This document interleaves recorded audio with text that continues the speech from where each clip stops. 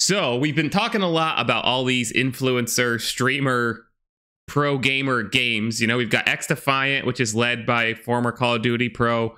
You've got Dead Drop with Dr. Disrespect on the founding, amongst the founders. Shroud and Sacriel making a survival game. You got the 100 Thieves game. Well, there's a new contender, kind of, which we'll get into that in a second. Project V was announced this past week. This is, okay, I'll let you reply first, but this game was announced as the next battle royale will be made by the players. That was their exact marketing line. The next battle royale will be made by the players.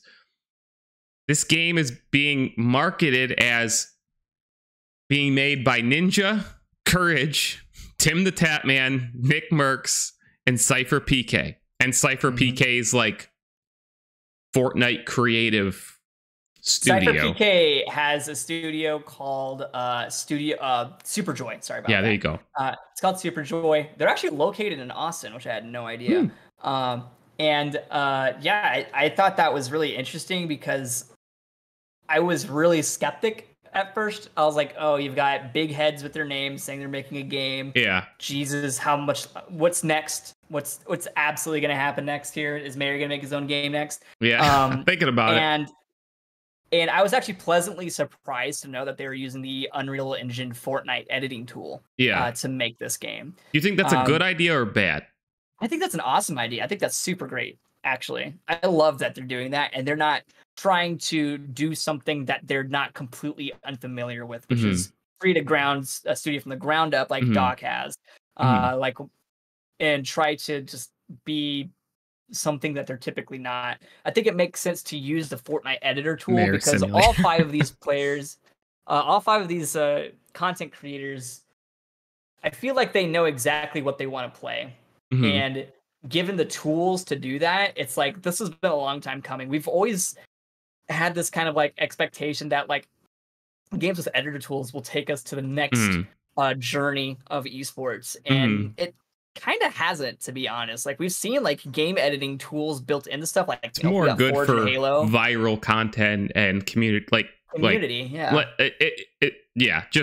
it keeps the game buzzing, not esports really.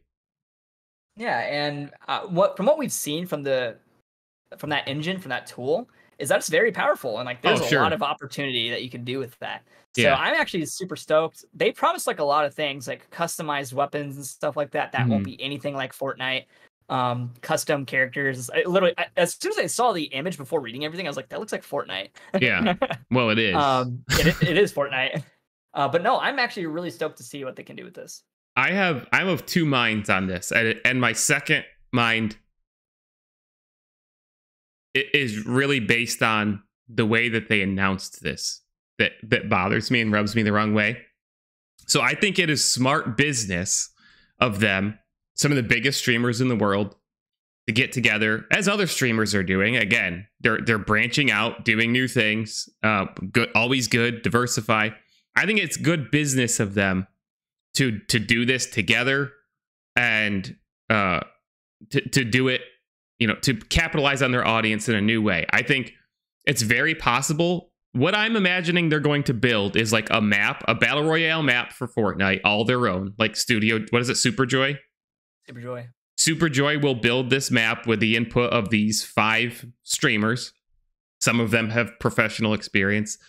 And they'll have their own weapons and their own unique, some new game mechanics and stuff. I think what it's probably going to come out like is like feeling like it is basically like a Fortnite mod is how I'm envisioning it. These tools, as you said, are amazing. The Unreal Editor thing in Fortnite creative mode is absolutely nuts. So that's what I'm envisioning, is like almost like a standalone, hey, we built our own thing. The problem that I have is that they announced this as they didn't blatantly say it, but they heavily leaned into like, we are making our own game. And that's I know it's really hard. How do you market to people and get them to understand it's not a standalone game? It's an experience within Fortnite and generate excitement. So I think it's not even like a bad idea to have it be an experience within Fortnite. And like you said, to use the tools that they're actually capable of using and experienced SypherJoy's experience. I just had a little problem with them saying like the next battle royale, because I read that and immediately I'm like, a new game, right? That's what I'm thinking. And I think a lot of people did. And that was the only real problem I have. And I do kind of think, though, I think in their mind, I'll let you answer this and then I'll answer it. What do you think they want from this? So once this is released, and don't just say money, because obviously that is what they want from it. But what do you think their vision is for this thing? Like, okay, it's out. Like, it's out tomorrow. And it's out 2024, by the way, guys. What do you think their goal for it is? I think they just want to make a game, honestly. Yeah. And I don't think it'll be as cut and dry as you think it will be. I think the editor tools showcased in a way that we recognize that that's clearly a Fortnite product. And it's quite literally in the name. But even Epic was saying you can make. They were saying you will be. Oh, they've shown insane stuff. Yeah, you can make your own game. Like when you say within Fortnite, I know you mean that as a general umbrella term of saying like this is just what it is. Yeah, and that's not wrong. But at the same time, I do want to give the benefit of the doubt that they believe that they could create something a little bit more unique and authentic that's still separate from Fortnite, right? Without just saying it's a Fortnite custom game. No, but I think it has to. Sorry, I didn't mean to interrupt you. They can't release it outside of Fortnite as a standalone. Like they can't release it as like a Project V.exe. Yeah, what I mean is it'll be we've seen people make hyper realistic mech games with this Unreal editor. Like, I'm not saying it'll be like exactly like Fortnite. I just mean it is literally contained within Fortnite. Yeah, I think they just want to make a game, and honestly, I actually don't think that all 5 of these millionaires are gonna come together to sit in a room and say this is what they see and what they want out of the video game. Yeah, especially Tim. God bless his heart. They'll make one video of them all doing that together one day. Yeah, one day. I'm pretty sure they're all just funneling their own funding for this, and they're just letting SypherJoy run with it. They'll play test it and stream it, promote it, market it. I expected this of them, not to make a game, but to do some sort of like collaborative project. Yeah. Like all these streamers are extremely tight with each other. They all play with each other. They do exactly what they want all the time. They have like this own little like posse group of just them. So I'm not surprised that they're doing something like this. But a game was a little left field. I was not expecting it. Here's my cynical prediction for what I think will happen with this. I think it'll come out. I think it'll probably be pretty solid.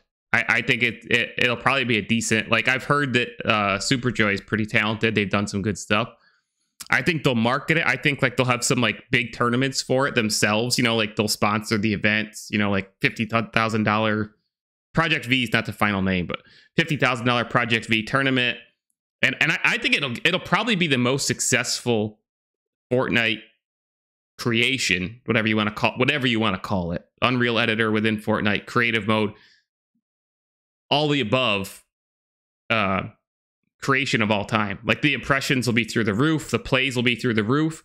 I think they'll do tournaments for it and stuff, and then I think within like 4 months it's gonna go way off a cliff and everybody will forget about it. But they'll have made their money, and I do think it'll be a success in that regard, though. Like, I think it'll go down as probably the biggest Fortnite creation of all time. Yeah, I think it'll definitely lose its hype. I don't know how big SypherJoy is as a studio, but I know that they may not be at the capacity to service this as a game as a service as it's. That's what I mean. Need to be. Unless they can literally convince Epic to make it part of like. That's what I was going to get to next. You know.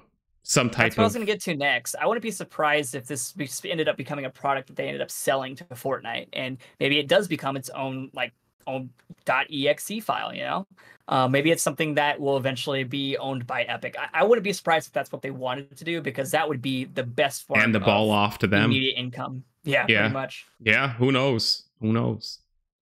But no, I have absolutely zero expectations that all of these streamers, maybe Sypher, because Sypher is actually on site.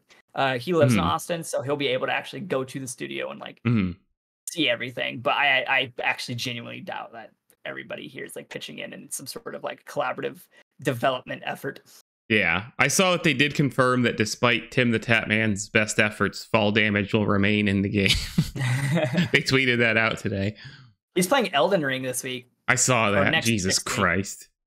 It's so funny to me that Tim kind of like made his name becoming like an Overwatch GM. Like, how far away from those days are we? Yeah, I don't think that dent in his head couldn't get him any further into the game, honestly. Yeah.